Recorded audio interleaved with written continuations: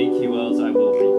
Got a lot of epoxy and kind of scratched up and everything. So as a very young airman, I was stationed in Afghanistan and one of the aircrafts had actually crashed. Now, all members on the aircraft were safe, but at that time they pulled all of my equipment, made sure that I was trained and certified on all the equipment that I had touched, and pretty much everything was on hold to make sure that everything was done properly, and that's a very intense process.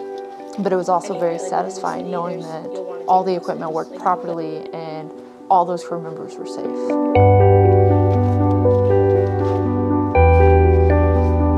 So our job as AFE is to give the pilots security in doing their mission properly, knowing that they'll have the safety of the equipment. So if an emergency happens, they will have equipment to make it home safely.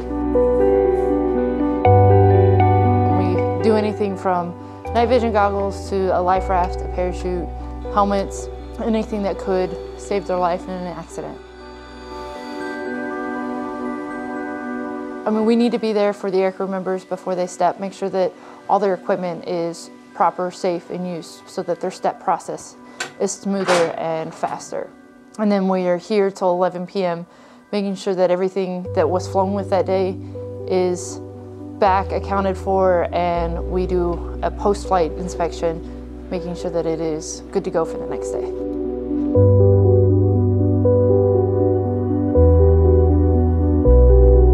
AFE isn't a lot of times noticed unless something goes wrong.